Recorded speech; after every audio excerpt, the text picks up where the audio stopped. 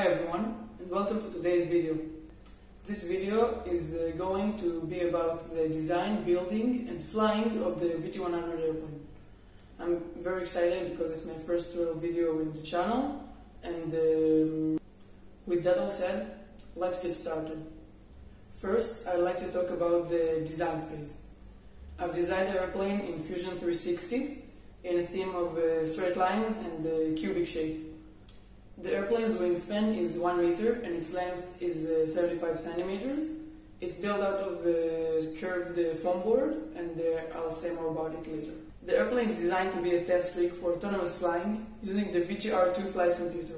It will have its own video, but for short, it's a custom PCB that handles all the flying and autonomous operations during flight. It also logs a ton of data, such as sensor readings, calculated orientation, and outputs to these kind of servos which control the control surfaces of the airplane. And all this log is after flight used for failure or success analysis, and also to see how well the computer performed during flight.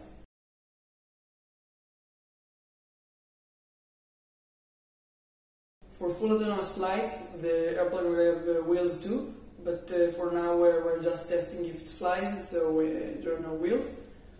Also, maybe it will be launched from a bungee launcher, but that is still the design phase, so nothing about it yet. Okay, so with that, we've covered the design phase. Now let's move to the building phase. Firstly, I've drawn the airframe layout on a foam board and added the slots in which the foam was removed to bend the foam to create the airplane shape. After I finished drawing, I started to cut the foam in the marked places and started folding it.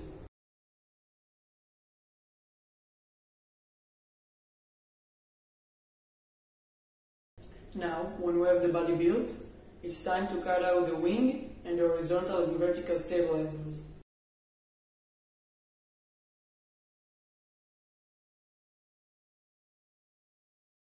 The wing has a half a meter long carbon fiber rod glued in a slot in the middle of it, and as you can see later in the footage, it was better to have a 75 centimeter one, but it worked, so it's okay.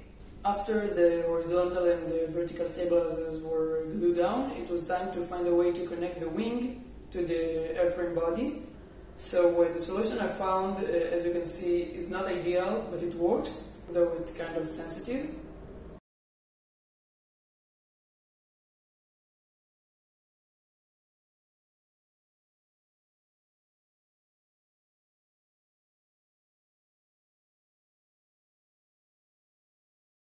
The airplane uses 4 9-gram servos, one for each control surface.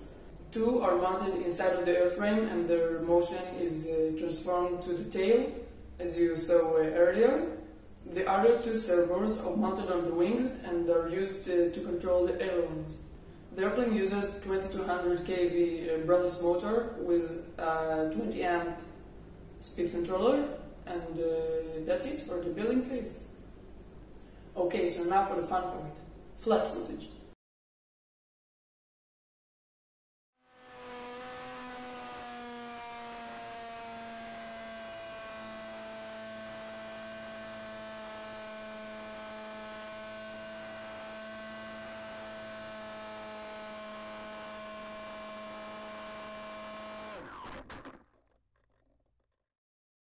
This was the first flight of the Vicii R2.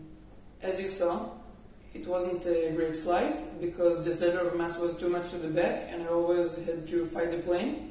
After that, I moved the battery a little to the front and we went for flight 2.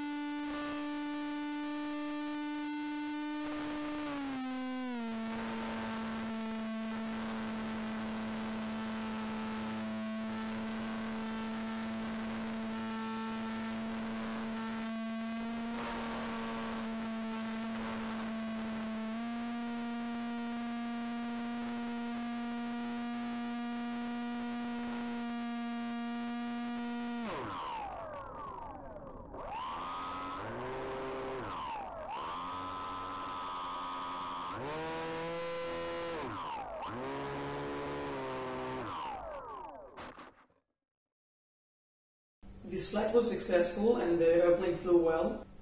With that, you maybe saw that there was a big wiggle on the y-axis. This was caused by an over-aggressive elevator, and it's an easy fix. To determine orientation, the flight computer uses a Medwick quaternion update filter that I wrote, and it had a bug in the first two flights. After I found the bug, I fixed it, and then we went for flight 3.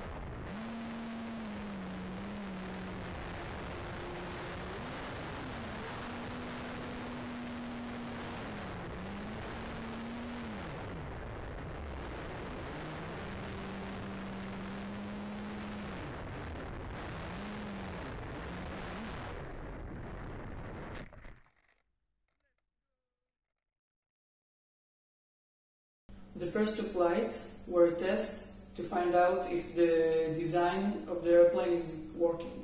So after we finished to see if it works, it was time to try some autonomous functions. Flight 3 tested the stability functions of the airplane. For stability, the flight computer runs a simple PID algorithm that had two problems. The first was mistuned PID gains, and that will be fixed. The second problem was the mount of the flight computer to the airframe. The truth is that there is no mount, and it's just sit inside of there, and it has a lot of wiggle in the movement room. As you can see in this part, the airplane thinks that it's in one orientation and the body is moving in another way. It tries to correct upwards, and it's actually a bit to the side. The solution is to 3D print a mount for the flight computer, and it will be done for the next flight. That is all for today. I hope you like it. If you have any questions, you can comment them below and I'll answer them. Thank you for watching, and see you next time.